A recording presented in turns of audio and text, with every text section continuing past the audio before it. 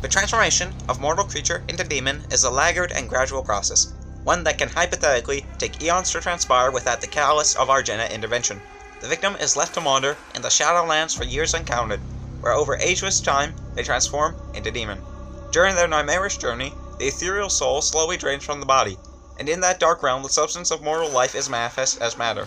It gathers in pools of volatile aura found all over hell. Demonkind call these pools the Well, and use them to invigorate themselves for battle.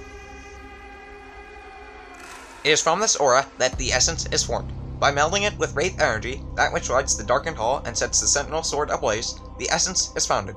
The combining of these primal energies creates Argent energy, a power source so potent, so incalculably formidable, that it has consumed the Argenta and driven us on to greater influence than has ever been possible with the wraith power alone. And this, my friends, is why we need to stop the Democrats from Argency.